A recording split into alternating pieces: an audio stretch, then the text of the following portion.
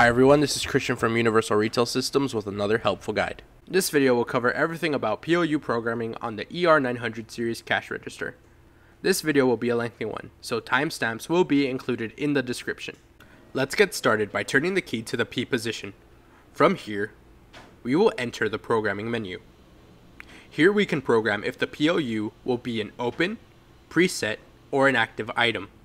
We can also program which tax will be applied, or if it is food stampable, or if it is a hash item or negative item. Enter 100 subtotal to enter the PLU status group programming.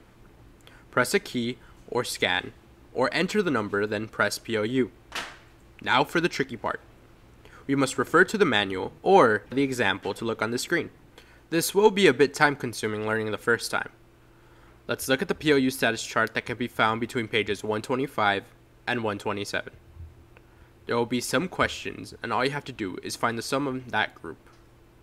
For example, when PLU is preset is yes, then we will have 0.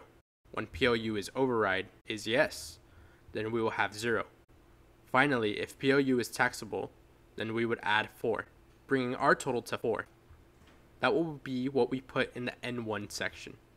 Repeat this an additional 8 times if these options apply to you. But what usually happens is that these options are left at 0, giving us a code of 4. 0, 0, 0, 0, 0, 0, 0. From here, we can press X time to confirm the change, and press cache to finalize. Now moving on to groups. In the PGM position, enter 1, 5, 0, and then press subtotal. Scan the PLU or press the key on the keyboard. Now enter the group number that the PLU you selected will be a part of. Enter 10 for group 1 or 04 for group 4. Once you are done, press X time. Depending on your programming, the number of groups you might select will vary. Once you are done, you can press X time. Once the item is in the right group, you can press cache to finalize. Next will be PLU price programming. This section will be rather simple.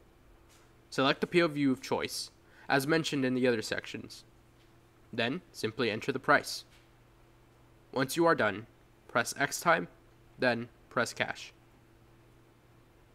PLU descriptor programming requires a code book for the raised keyboard. On your screen will be codes along with which letter they represent. To get to the descriptor programming, enter 300 subtotal. Then, enter the PLU. Now we will enter the codes or type out the name. We are limited to 14 characters for the description, so use them wisely. Once we are done, press on the X time button.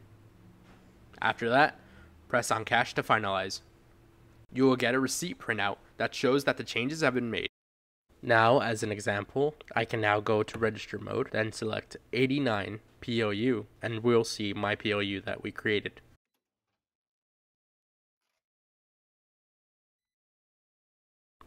In order to delete a PLU, enter 400 while on the programming screen, and then select the PLU you want to delete. When you are done, press the X time button. Then, press the cache button. From here, your PLU will be deleted.